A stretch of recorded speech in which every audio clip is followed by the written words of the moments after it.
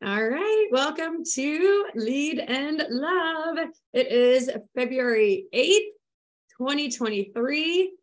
Woo, less than a week to America's Love Day of Valentine's Day, but we're not going there today. We are not going there. Oh my gosh. So today is almost like prepping for war. Oh my gosh. Hey, Cheyenne.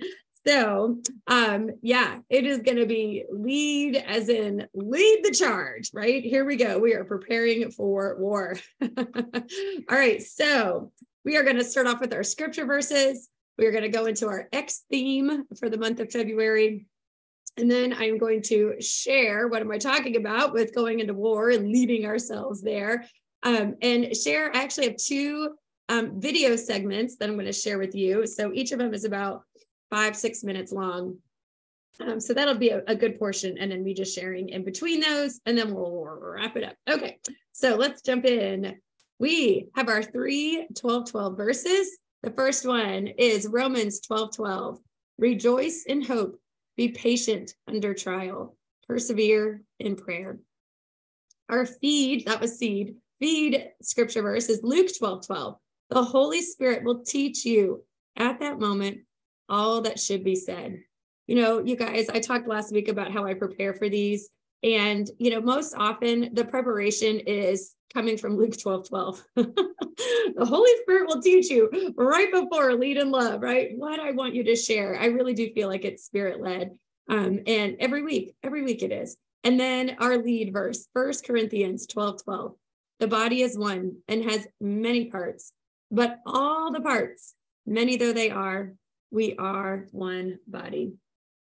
And so our X theme for the month in February is, our X word is extend a helping hand. So have that heart of a servant. That is what we are called to do, right? Be servants. And therefore, do not be anxious about anything. Interesting. This was not planned. I just realized that. That's one of the X theme words. Scripture verses. I've had this for years, you guys. For years, I have operated from this thing. And that is, of course, Philippians 4:6. But it's mentioned in one of the videos. I totally didn't plan that. Do not be anxious for anything. Interesting. See, God is so good. He just works all things together. It's pretty amazing. So, all right. So what I want to share with you guys today, like I said, really comes from me, what I'm doing, either what I'm sharing with others, what I'm, just in the world. It is just fresh and fresh. And so when I heard Darren Hardy's message today, I was like, yes, right on. In fact, yesterday, the day before, when I was communicating with my good friend, Melissa, we box almost every day and we talk once a week. And we're really just good running buddies, accountability partners for each other.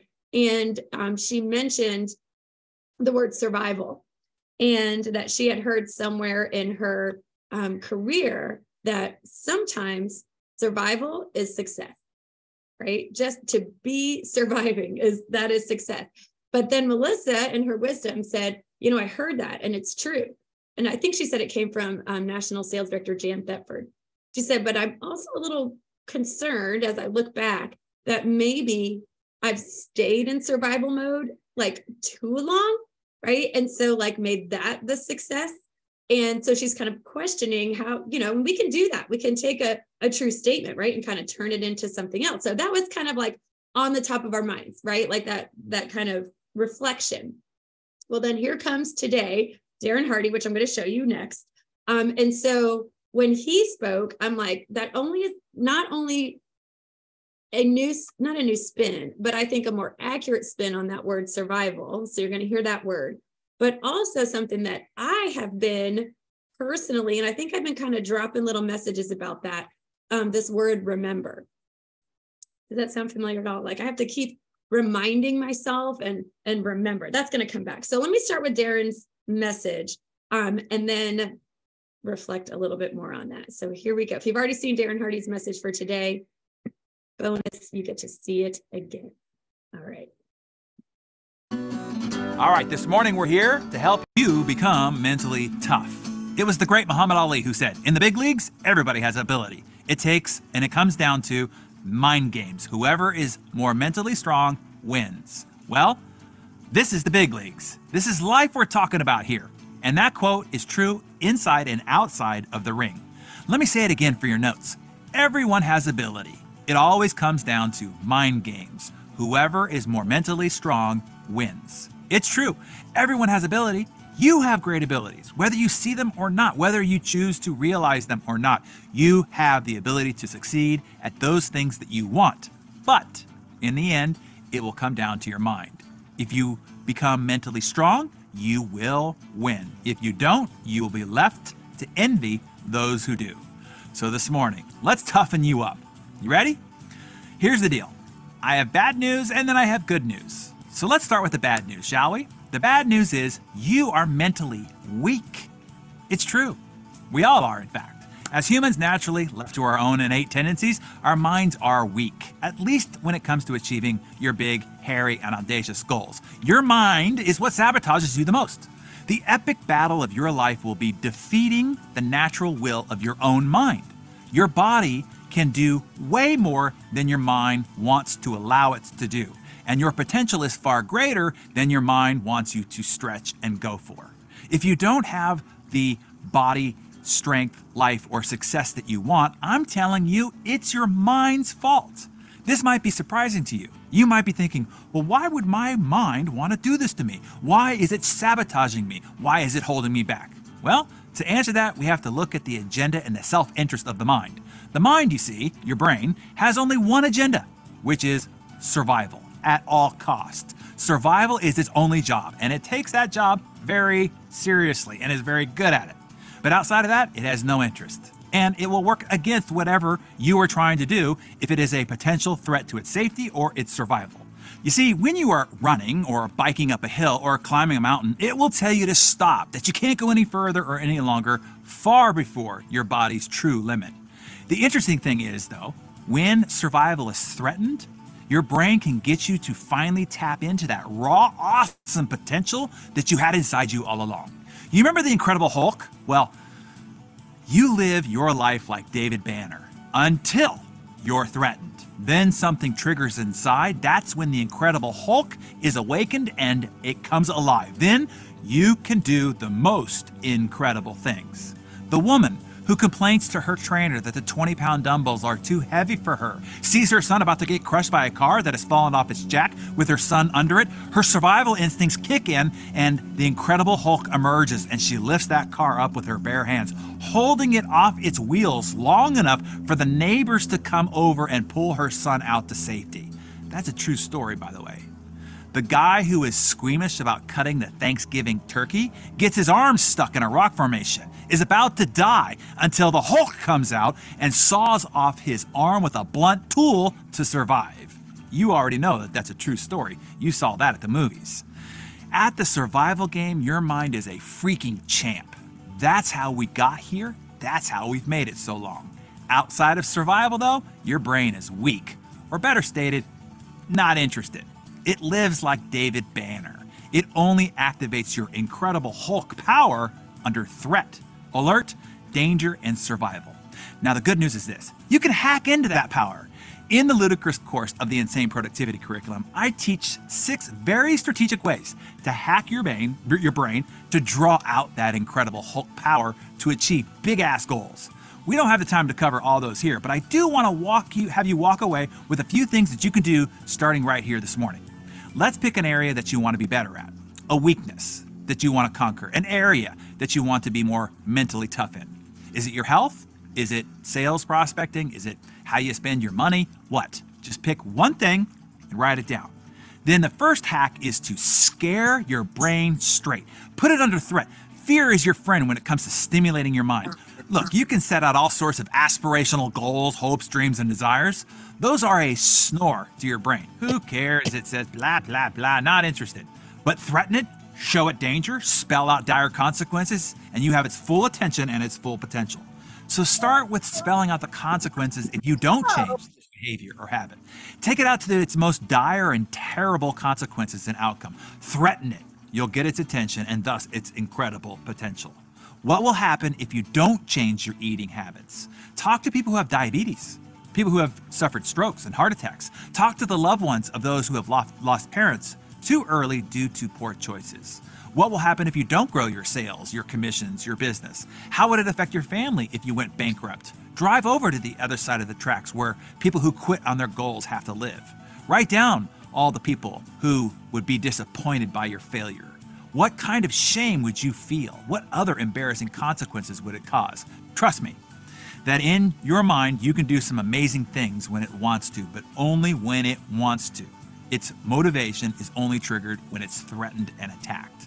Tomorrow, I'll cover 2 more important ways to hack your brain and take control of its awesome power for self-actualization, not just mere survival. Today, just focus on the first point. Identify the one area that you want to become more mentally tough in. Then go scare the hell out of your brain. Just make sure you aren't wearing your Sunday best when the green Incredible Hulk busts loose. And I'll see you right back here tomorrow, and we will continue to supercharge your mental prowess. All righty. Okay, so that was Darren's message for today. If you don't get Darren Hardy and don't know how to, just reach out to me afterwards.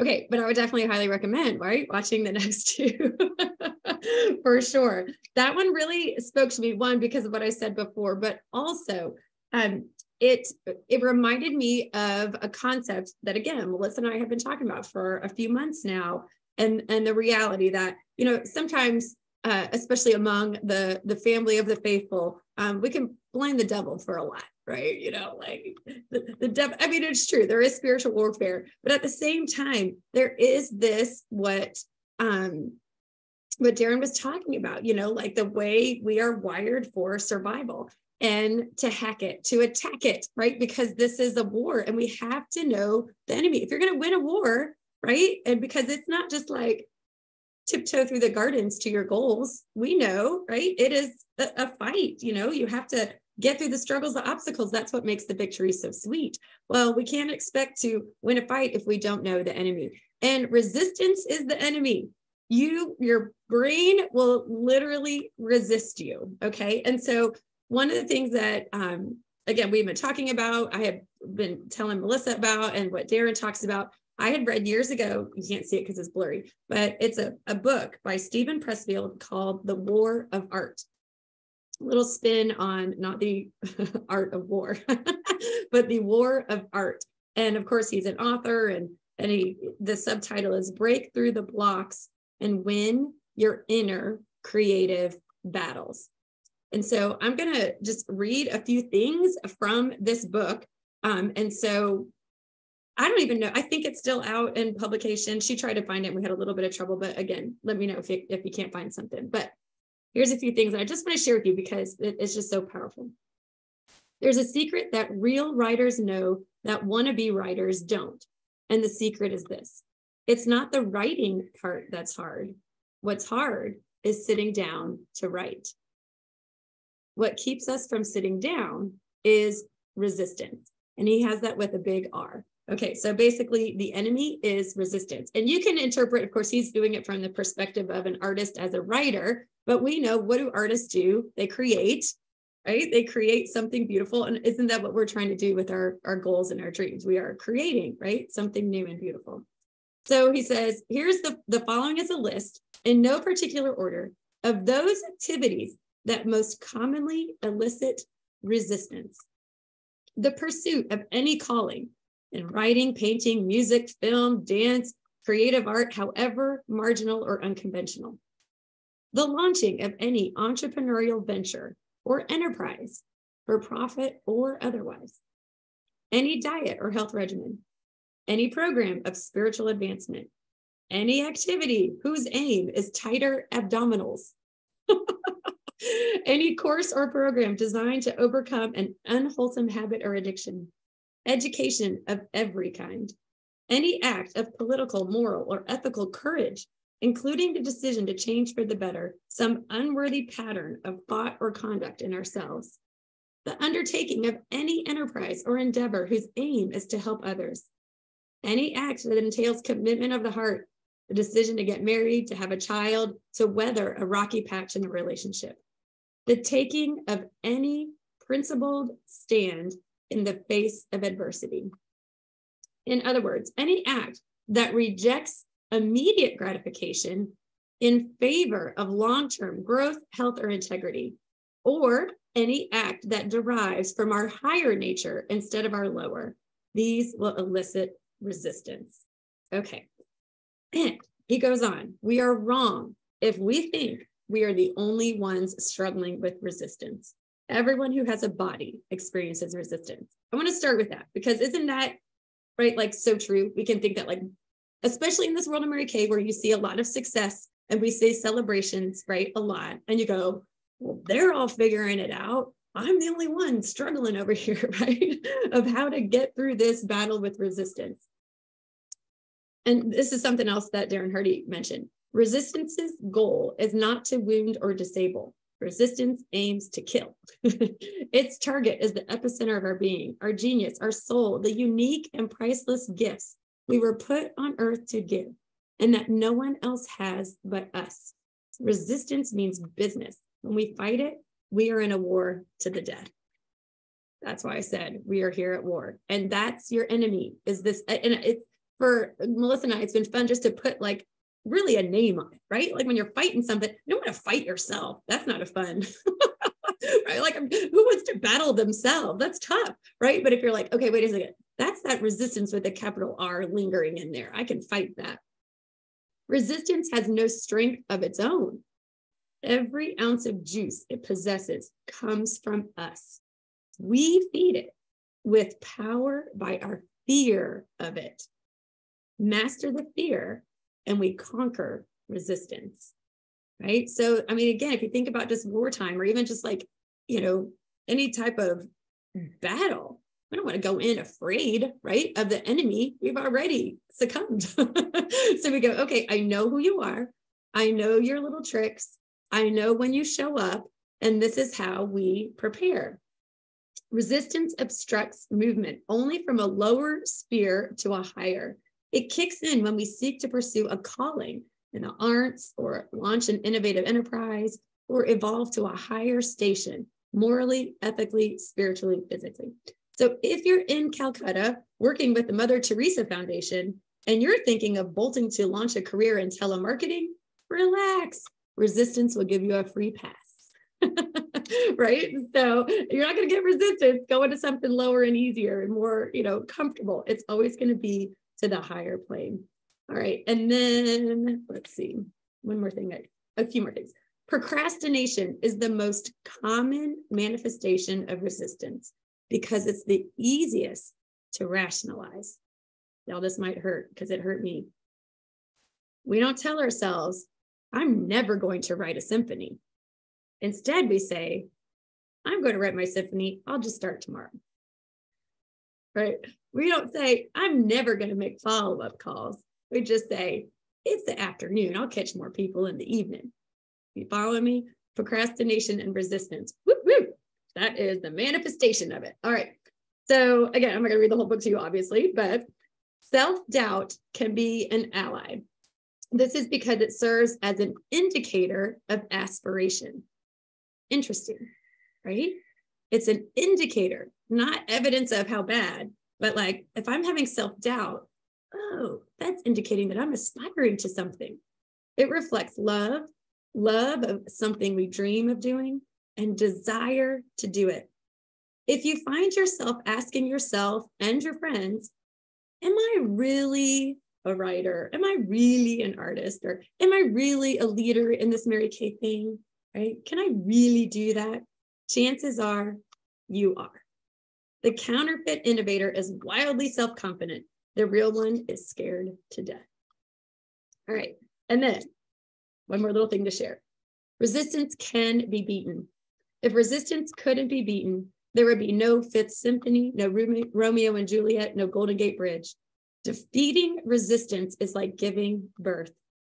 It seems absolutely impossible until you remember that women have been pulling it off successfully with support and without support for 50 million years, that's what he said, right? And so that just made me think of our Mary Kay world, right? So this is gonna segue to the next video that I want to share with you, but it can be beaten. And so even though at the beginning we started with seeing like, we live in this world where, you know, those who have done it are praised and speak and celebrated. And we go, they must not be dealing with what I do, or, you know, somehow they have figured it out and they don't have this resistance. So the reality is they do, but let's look at that as that's the hope, that it can be beaten, because resistance is something that we all deal with. And that opens our ears. We want to hear even more. How did you beat resistance? And one of the other things that I didn't read from that book is that it doesn't go away. One of the paragraphs talked about Henry Fonda, that he still like threw up before he like went on stage or before he spoke, like 75 years old. So it's like that, it never went away. It's something that it's going to have like a new face all the time. So I want to share with you one of the nationals, Stacey James, who has beat resistance. This is a speech, I don't know, anyway, it doesn't really matter. But one of the things that we can do as we're fighting resistance is be prepared, right? To shore up, to equip ourselves. And one of the ways that I equip myself before, especially when I can feel it coming on, is to plug into a video, to remind myself that someone else has done it. How have they done it? And so I'm also just giving you this example of like where to find it. So this one I actually found because I was like, I got to find something. Hold on. So I found it on Mary Kay University. Of course, there's stuff everywhere, but this one just happens to be, if you want to find it, on Mary Kay University in their, in one of the, whatever you call it, one of their, sorry, I'm getting everything ready at the same time. Lessons, I don't know. It's in Mary Kay University. You can find it. It's the first video section that they have. So here we go. Do you know that he works in the background on your behalf? Do you know that he opens doors for you? And on the other end of the doors, on the other side, is whatever you need to equip you for the next journey to the next door.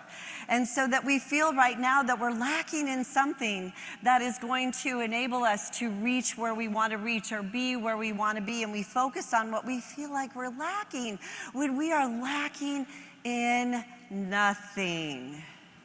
Nothing.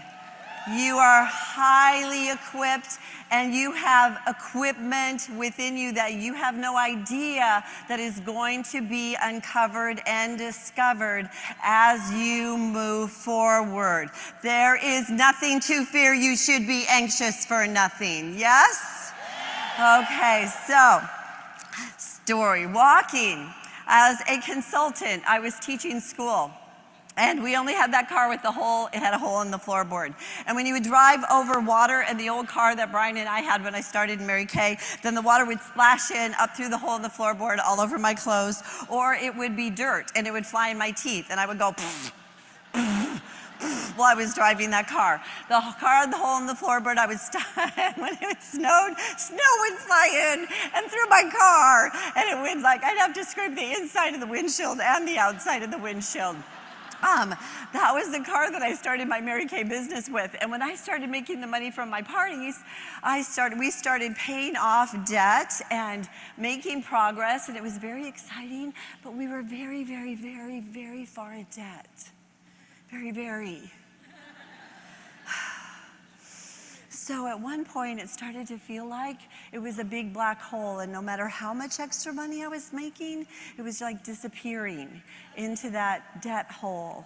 And so I had a certain amount of money. It was a $20 bill every single Monday, and that $20 bill was going to get me through for my lunches and some of my gas for all week for my teaching school. And so I dropped Brian off, I dropped Jennifer off, and I went to a store in Omaha, Nebraska called Hinky Dinky grocery store.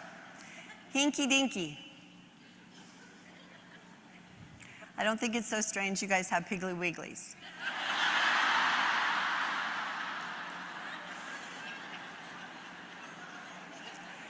And I was buying grapefruits for the week because I had grapefruits for lunch. I literally did. That was my lunch.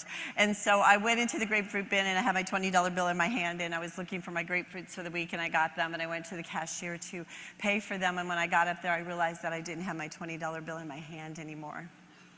And so I went back to the grapefruit bin and I started throwing grapefruits in the air like a crazy person, because sometimes when you don't have the money, you start to act in desperation. It's interesting the things that go on in our head when that happens. And I remember vividly walking out of that grocery store, and I didn't have my money. And I remember looking down at the grating outside the door of the grocery store that was muddy and wet and snowy. And I remember the feeling of hopelessness. I remember getting into my car and the tears started to flow. I was already a consultant and I was making the money, and I did have a dream and I was excited about what was going, and I was making progress. But sometimes you have those moments when you don't feel like the progress is either happening fast enough or you forget you're making progress. And as the tears started to flow, those still wonderful words came to my heart. And this is what he said: I have given you everything to change your situation. You just need to do it. And that was the moment that I made a deep commitment.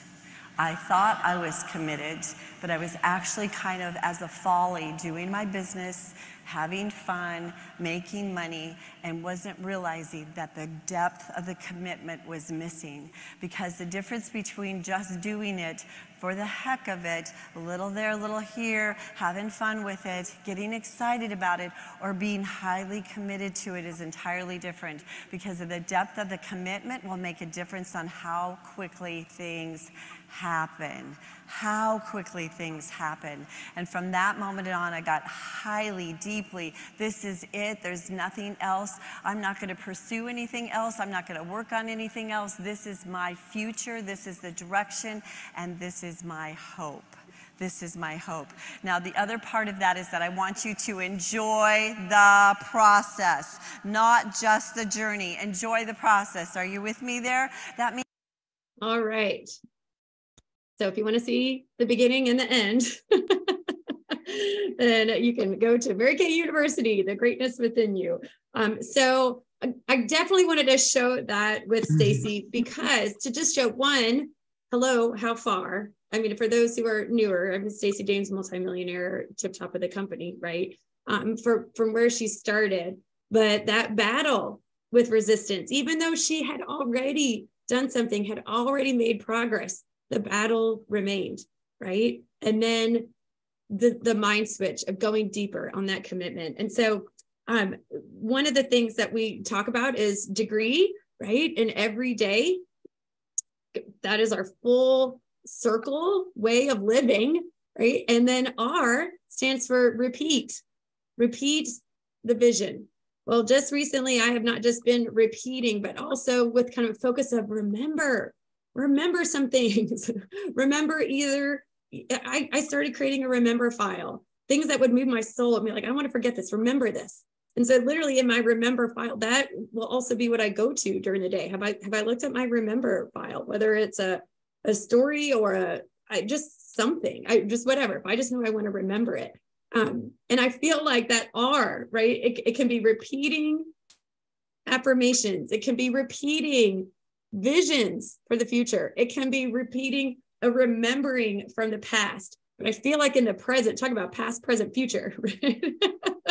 Right? You could stand in front of your vision board and look at it. You can remember things from the past, but in the present, that are, what are we going to do to resist resistance, right? Those are some things that we can do to resist resistance. And I was thinking, we always have fun with our letters and being, using the same letter, but I'm like, it's a ritual. It really has become a ritual to remember, to repeat, right? That vision, to reflect at the end of the night, to shore up and be like, I'm going to fight resistance. I see you. I know what you look like. And how can I fight it? And what can I do to fight it? Even if it's something like watching a video like that. And so I thought, well, we always need to go to scripture. And you all know this scripture, but Ephesians 6:13 through 18. I will read it for you. You must put on the armor of God.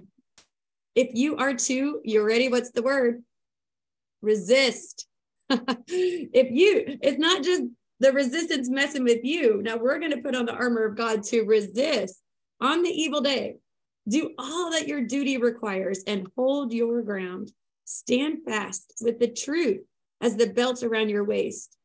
Sometimes relying on truth statements, those daily affirmations, if they don't have to be like pie in the sky, they can be true statements based on scripture. With justice as your breastplate and zeal to propagate the gospel of peace as your footgear. In all circumstances, hold faith up before you as your shield. It will help you extinguish the fiery darts of the evil one. Take the helmet of salvation and the sword of the Spirit. Y'all, that's the story of the sword. That was my scripture verse. I was taking that sword of the Spirit, the word of God. And then sometimes people stop there, but I wanted to continue because that is kind of like the vision of the armor of God, the physical things. But then it continues. At every opportunity, pray in the Spirit, using prayers and petitions of every sort. Pray constantly and attentively for all in the holy company. So after putting on that armor in constant prayer, which is, of course, conversation with the Lord. So I wanted to equip you for this war, but also empower you. One, that the ultimate war has been won, but man, are we the soldiers on the ground, right? Fighting to use these gifts. I mean, we talk about using our gifts and our talents through this opportunity that we were planted in Mary Kay. What an amazing opportunity to bless others, to have the freedom to use our gifts, how we imagine our gifts to be used, how we desire our gifts to be used. That's the beauty of the freedom of this business, you guys, right? That it's very simple at the base, and that we get to create as creators made in the likeness of God, create our little uniqueness in this Mary Kay opportunity to bless others, right? To share and show love. And that is how we're going to lead ourselves into this battle victorious, right? And so that is my message for you today, to have the hope that we started off with. Rejoice in hope. Be patient under that trial. Persevere in prayer. Now you have some more meat to attach to that. So as we kind of wrap things up, we know a tracked number grows, right? And so I hope that you continue to track. We are at the beginning of a new month, right? Expose and expand. That is our X double X, which creates 2020.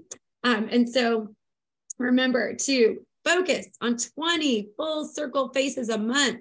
It will take you there, not just faces. Go for 30 faces, go for it. But full circle faces, 20 full circle faces a month. That is the one thing that when you track, oh my gosh, and what's the activity that will get you to that win? 20 best questions, just ask 20 questions or more that fit that best category. And also that we show up to go up. And there are some things coming. Of course, you guys have showed up to here. Whoop, whoop, right? We're going to turn off the recording and share a little bit, but also some things that are coming up outside of your regular unit meeting and outside of this Lead in Love. There is also next Wednesday night, Mary is hosting our Win on Wednesday, and I'm going to be your guest speaker. I'm going to be sharing about the 7 love gifts through Mary Kay. So you can invite guests to watch Win on Wednesday. She always gives away Michael Kors purse and free product. So that's next Wednesday night. You can look for the details. There's also her golden, what do you call it? Not golden rules, golden something. I can't remember. Gold Rush Zoom will be the Saturday after that. So the 18th, I believe, is that date for that Saturday. So y'all just have your eyes and ears out. We have such an abundance of influence through the things that we can show up to go up. So we'll just close in prayer. Lord, thank you so much for all the women who are on live tonight. Oh my gosh, or today we had a great group show up live. So just pray blessings over the women who are with us right now together, the power of being together, even virtually, and for those who watch the recording, to have the courage to fight resistance, to have the boldness, to have the awareness, right? And to be aware also of the armor of God, to physically put it on, to do the things, Lord, to protect us, to help us be victorious day by day. It is a new battle. And we thank you in advance for the ultimate victory. And thank you for our victorious wins each day that we know with you, anything is possible. Amen. All righty.